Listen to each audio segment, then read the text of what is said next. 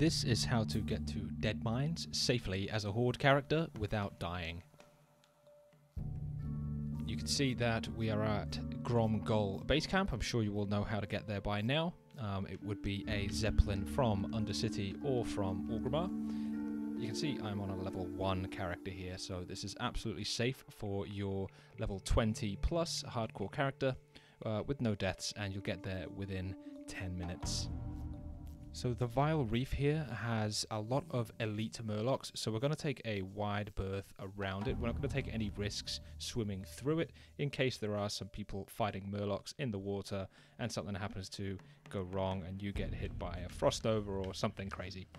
Not worth the risk when it can only save you less than a minute. So we're going to take a very wide berth around here. And also the island that's just off the Stranglethorn Vale coast here, we're going to take a wide berth as well.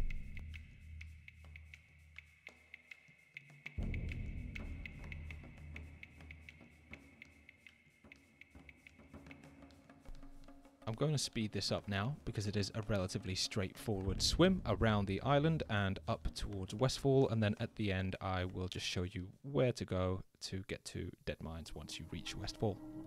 Make sure to like the video if it's helpful.